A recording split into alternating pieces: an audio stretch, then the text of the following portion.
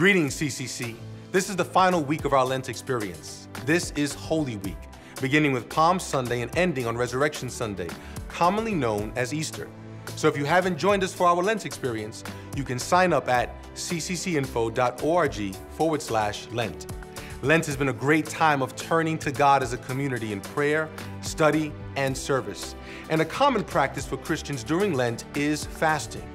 But what is fasting? Fasting is simply the practice of self-denial over a period of time. For Lent, some of us fasted from sodas, meat, or bread. Others gave up TV or limited social media. Others gave up their time through community service. Others still fasted from spending on themselves and gave generously to church and charities. Bottom line, Christians fast in different ways for Lent. But why do we fast at all?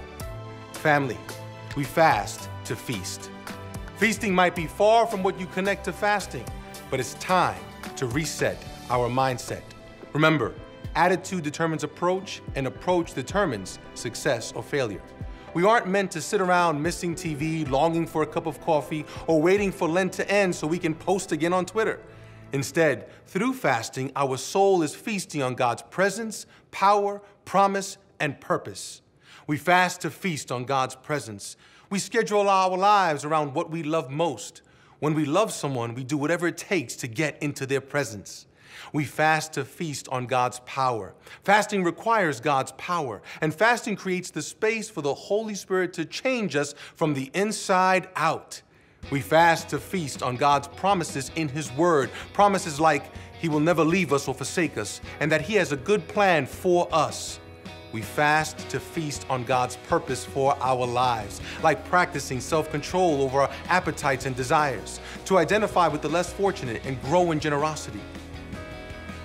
Studying the Scripture to see life from God's point of view. Fasting reminds us that there will be an everlasting banquet. One day the feast will never end. All our longings will be fulfilled, when every knee will bow and every tongue confess that Jesus is Lord. So what will it be?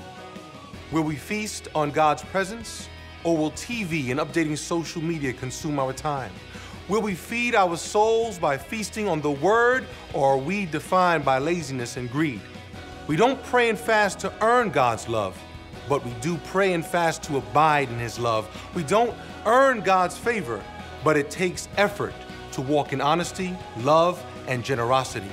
As it is written, open your mouth and taste. Open your eyes and see how good God is. Blessed are you who run to Him.